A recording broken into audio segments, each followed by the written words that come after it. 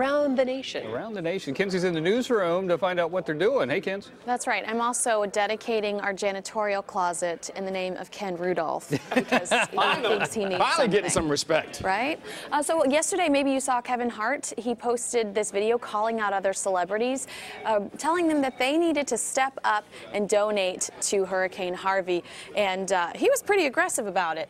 He inspired The Rock to drop $25,000. Sweet. The Rock posted that on Instagram today with a video.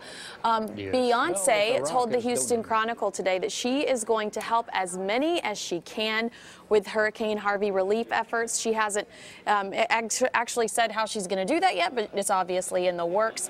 Chris Brown stepping up, saying he's going to give $100,000 to the cause. Drake says he's in London right now, but he is making plans to help out as well. T.I. saying that he's donating $25,000. So a lot of people are responding. Some we haven't heard from. My friend Justin Timberlake, we're waiting to hear from Timberlake. Right. But a couple of other celebrities we're waiting to hear for, but Kevin Hart doing as much as he can to contribute to the hurricane relief. And Kenzie, we were talking about Beyonce making a statement, and I'm glad you found that. Yeah. She's from Houston, born and bred there. All of her family is there as well. So I asked Kenzie about that, and she found her statement, so she can help as well. Outstanding. Good job. Well, the